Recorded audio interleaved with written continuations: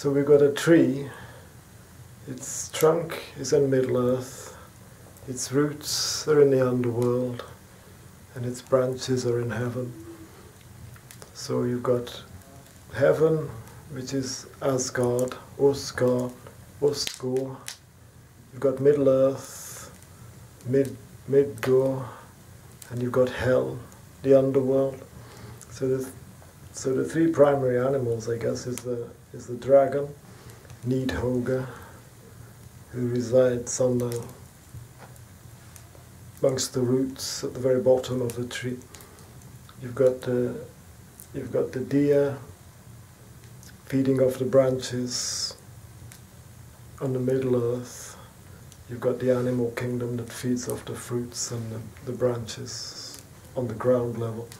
And you've got the eagle in the top of the tree. So you've got those, I guess you've got the eagle, the deer, and the dragon, you could say, are the three main animals. You could say the fourth animal would be the squirrel, Ratatosk, who passes messages between the dragon, Nidhoga, and the eagle.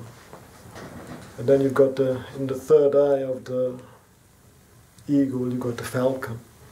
So you've got two birds actually. That's your three main birds. So the dragon is the primordial dragon power, the serpent power that lives at the base. The eagle is the power of heaven, the power to raise up into the sky and get perspective, to see things from above. And then you've got the middle kingdom, where the tree is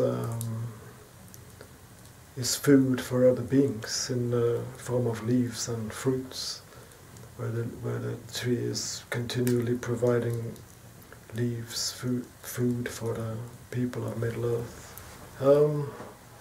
Well, every aspect of the tree, every animal, every aspect has a teaching. There's a teaching within each part of the tree. You could take the squirrel. The squirrel is said to pass messages between the dragon and the eagle, but the messages that he passes are said to be antagonistic.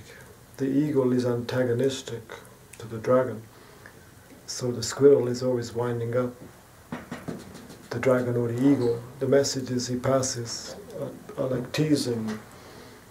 So you'll say one thing to the eagle, and you'll say one thing to the dragon, but he twists the story to accentuate this antagonistic relationship. You've actually got the same in the Vedic animals. You've got Garuda, the eagle, is the enemy of the snakes. It's like, and you've got it in real life. There's many birds are good at catching snakes. Many hawks can catch snakes. Peacocks kill snakes. The energy of the reptile kingdom and the bird, they kind of antagonistic, even though they're kind of related, because birds are really reptiles. So you could say, mixing up the two systems of the Vedic and Nordic, you could say the dragon is the lower chakra, when you would equate to the Kundalini, serpent power. And the eagle is the third eye and higher chakra. So there is that antagonism is always going on, because we've got our raw animal power that's very selfish, just based on selfish gratification. And then you've got the higher self always trying to modify this animal behavior to make it more, to introduce more human or compassionate or spiritual ideas, to modify the raw animal behavior of the root chakra, the dragon, that just wants to. It's predatory, isn't it? It's cold-blooded, predatory animal, has no feelings, has no compassion, has no morals. But then the eagle has the overview of the whole situation. The higher self is antagonistic to the lower self in a way. The principles of the two are in contradiction. So that is one of our dilemmas as a human, isn't it? To bring these two forces together. We don't want to lose our dragon power because we become weak, but we don't want to become predatory. Because we're humans, we have the potential for much more than to be a predator. So that's a clear lesson you can get from the Yggdrasil, but that's just very basic. Everything is in the Yggdrasil because it's the world tree.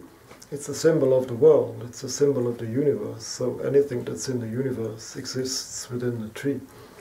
So the runes, like anything else, exist within the tree. But the runes, as mentioned in the old stories and the old writings on Yggdrasil, they say the runes are, well, you've got to get into the Norns, the three Norns, who carved the runes into the roots of the tree. And the runes are said to control destiny, the destinies of the various beings that live in the tree. The destinies are written down in runes and carved onto the roots of the tree. That's the story. So runes are what control our destiny. Well, only a shaman could probably recognize a real shaman, so it's a bit of a predicament. Well, you'd have to become a shaman to recognize a shaman. So you just have to rely on your integrity. If you want the truth, if you really do want what's real, you will meet a shaman. If you don't want to, if you want a mimic of the world, if you don't want the real world, you don't have integrity, you won't meet a real shaman, I suppose. That's one way you could like say. I said before, the internet is a copy. All technology is a copy. It's imitation. It's an imitation of what really exists energetically. So the internet, the physical internet that's now being created is a copy of an invisible internet, an energetic internet, the internet that links all beings in the universe, in the tree, on the world. There's a real internet. This electronic internet is a copy. We are all linked. We are all able to communicate. And I don't believe real knowledge is passed on via the imitation internet. I don't. I think all people get is a copy of knowledge. They get an imitation version of what is real that somehow tricks their mind into thinking they've got what's real, but all they have is an imitation. I don't believe the real knowledge is ever going to be taught via electronic equipment. So what can people learn from watching your films? God knows, I don't know, whatever they we'd have to see, won't we? I have no idea. Maybe they get an idea that there is a shamanism is possible, and they might seek it. I have no idea. I don't know. It's a difficult question. It comes back to the same thing. I don't believe knowledge is what people believe knowledge to be. It's not something that can be transmitted at the flick of a switch. You can't. It's not available at the flick of a switch. It's not available on demand. I can't give you knowledge on demand. Knowledge is a living force.